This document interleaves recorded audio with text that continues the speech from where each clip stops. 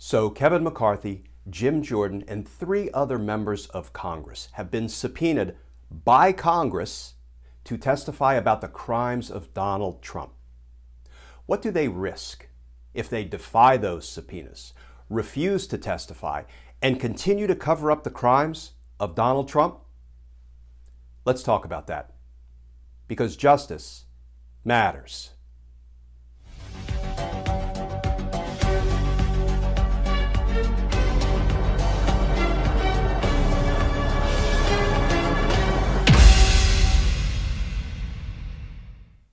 Hey all, Glenn Kirshner here.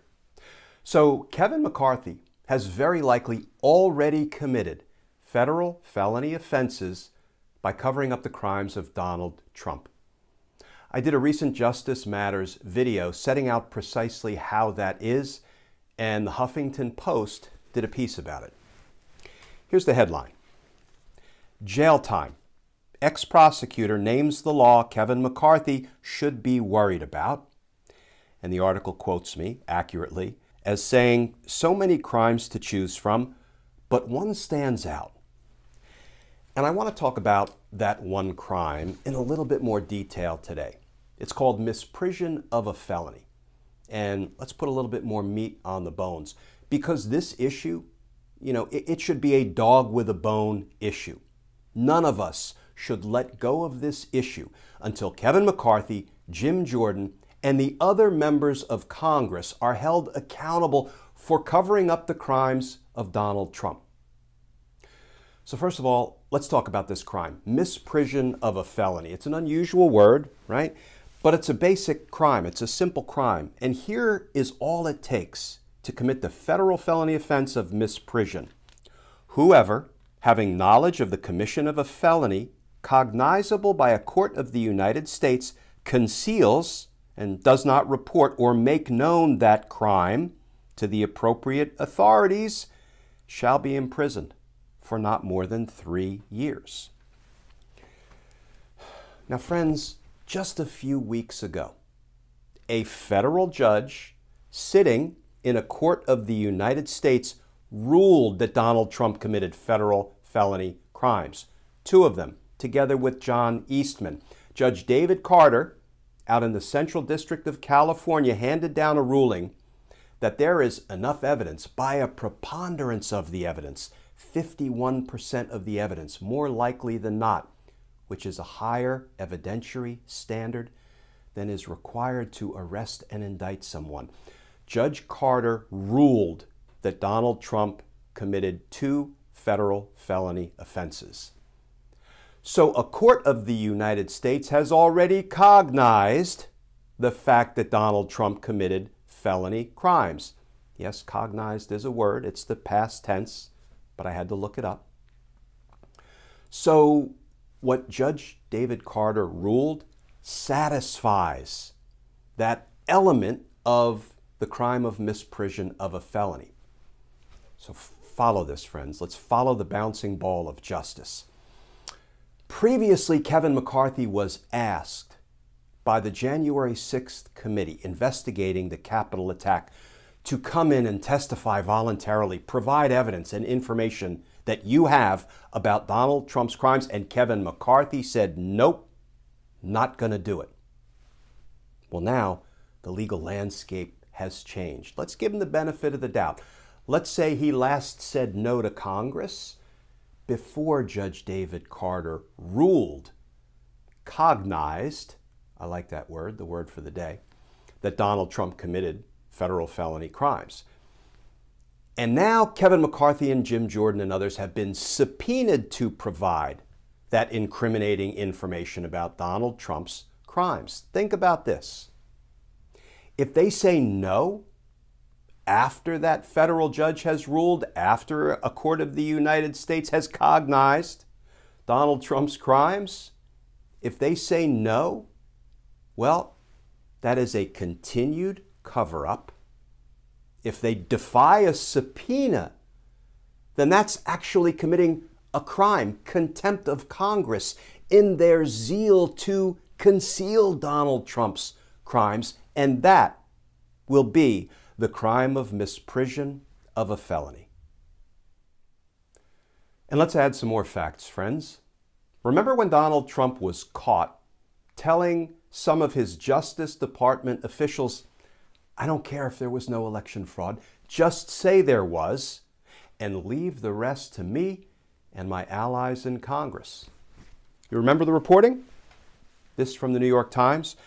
Trump pressed Justice Department to declare election results corrupt, notes show, and Donald Trump was quoted as saying, leave the rest to me and to congressional allies. The former president is said to have told top law enforcement officials. Well, guess what? If Kevin McCarthy, Jim Jordan, and the other members of Congress defy the subpoenas in their zeal to conceal, refuse to testify, continue to cover up the crimes of Donald Trump, won't it seem like they are precisely those corrupt congressional allies that Donald Trump was talking about? And let's add one final wrinkle. If Kevin McCarthy defies the subpoena, yes, in his zeal to conceal, he will be concealing not only the crimes of Donald Trump, but he also very likely will be concealing evidence of Donald Trump's corrupt intent. Why do I say that? Well, remember when Kevin McCarthy was caught on that recorded phone call talking to Liz Cheney, saying, I'm going to tell the president to resign, but, you know, I'm afraid he's going to bring up the Pence pardoning thing. Remember that call? Here's how it was reported. Why McCarthy's reference to a possible Pence pardon stands out. McCarthy said, now, this is one personal fear I have. I do not want to get in any conversation about Pence pardoning. Again, the only discussion I would have with Trump is that I think this impeachment resolution will pass, and it would be my recommendation that you should resign. And can I add a footnote here, friends? Remember Kevin McCarthy, before that recorded call was disclosed, swore up and down, told the American people, I never said I was going to tell Trump to resign. Yeah, we've got the recorded call, Kevin. Boy, are your pants on fire, sport. How sad is it that these are our elected officials? Weaklings like Kevin McCarthy, bald-faced liar to the American people, supporter and enabler of a criminal president like Donald Trump. How sad. But I digress.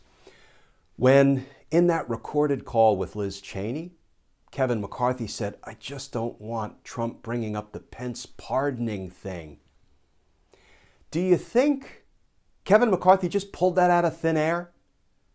It sure sounds like Trump had been maybe even obsessing about the Pence pardoning thing, needing a pardon from Pence. What does that tell you?